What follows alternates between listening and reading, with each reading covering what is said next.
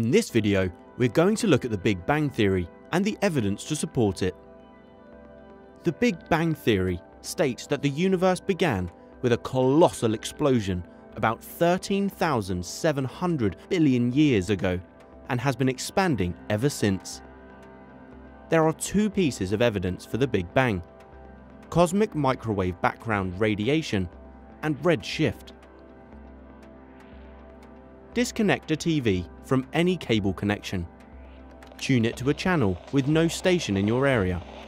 Not picking up any signal, you will see a fuzzy picture that we commonly call static or snow.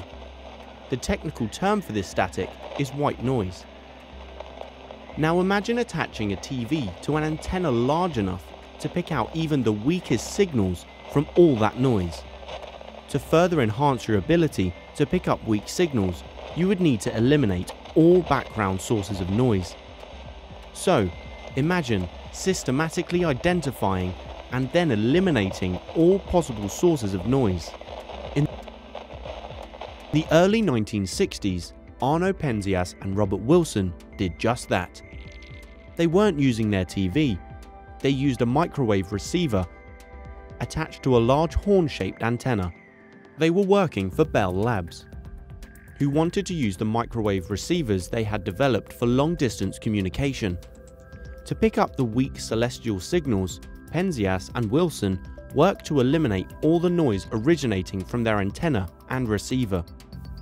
The last stubborn little bit of noise wouldn't go away no matter what they tried.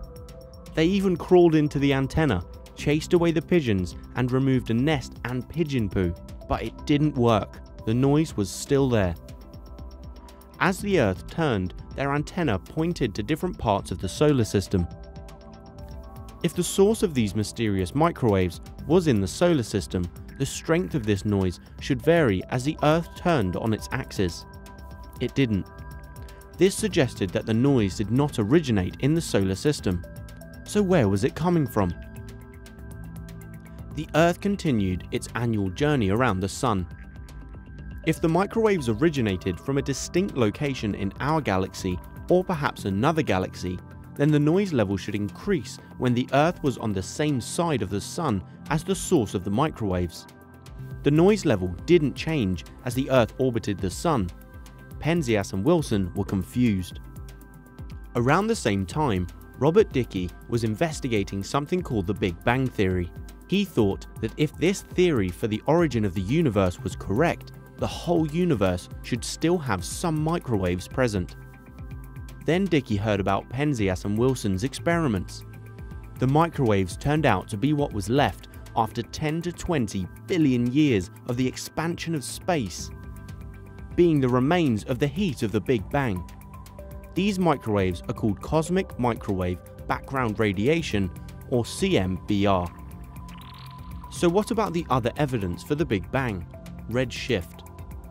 Redshift shows how the light from distant stars is shifted to the red end of the spectrum as the wavelength increases. The further away the star, the greater the red shift, which means the more distant a galaxy is, the faster it is moving away from us. This suggests that the universe is not static as was once thought, but is in fact expanding. For more on the redshift, watch this video.